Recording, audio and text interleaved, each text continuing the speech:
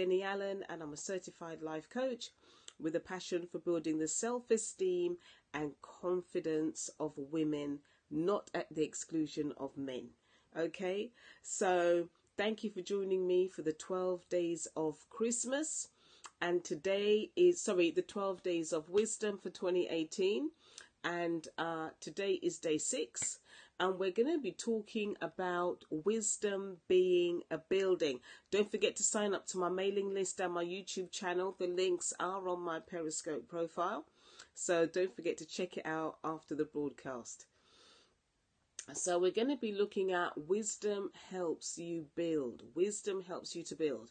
And the 12 days of wisdom is based on Proverbs chapter 9, verse 1. Wisdom helps you to build.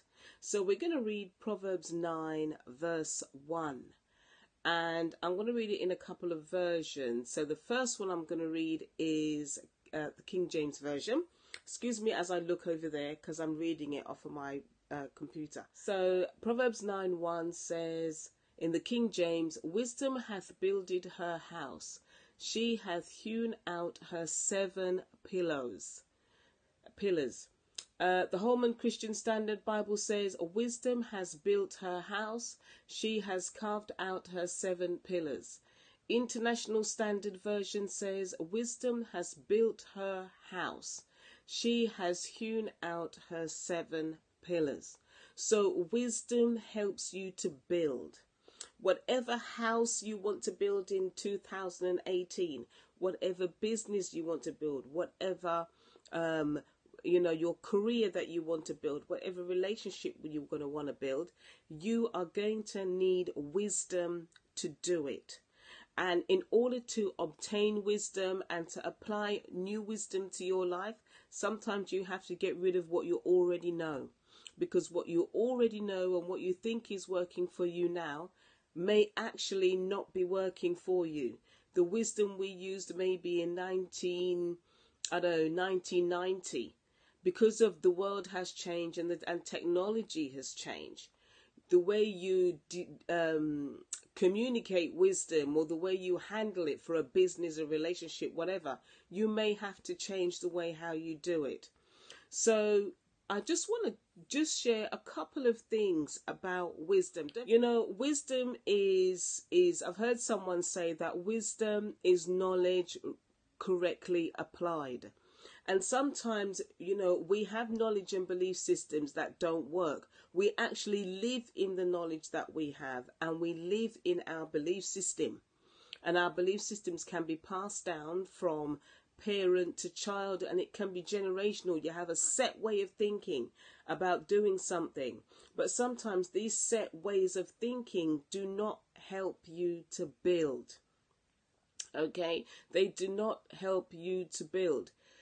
And the thing is, for 2018, I want to challenge you to look at some of your ways of thinking. What is your current level of wisdom? What is your current level of knowledge? Did it help you to build the things that you wanted to build in 2017? And what knowledge and what wisdom, what understanding are you going to need to get, to learn, or to gather to be able to do what you need to do in 2018? I know that I've got to read some more books. I've got some other things that I need to change, because in order to make an impact, you have to be willing to change your mindset. You have to be willing to change certain things about yourself. Okay? Now, what mental space are you living in? What mental space are you living in? Because it says here, wisdom has built her house. Wisdom built a successful house. So you have to give the wisdom that you're going to learn, the knowledge that you're going to learn, you have to give it space to work. And things that can block that ability to work, for giving wisdom that space to work, is the people who you may hang around with, the people, maybe in your work setting, maybe some of your family. You might have to shift the way how you interact them to give your wisdom knowledge to work, to give your wisdom knowledge to build. Because if you're learning something new and somebody that you might be friends with, they're not on that same path as you, and they have wisdom from so many years ago that's not working today, the both of you are going to clash. So you have to know what you're going to do in order for your giving your wisdom space to work. Okay, I hope that makes sense, because when you learn something new, you want to be able to put it into practice. But if you're with colleagues or friends or associates who don't believe in the same thought processes as you, that is where the house that you're trying to build in 2018, that's where it can become stuck.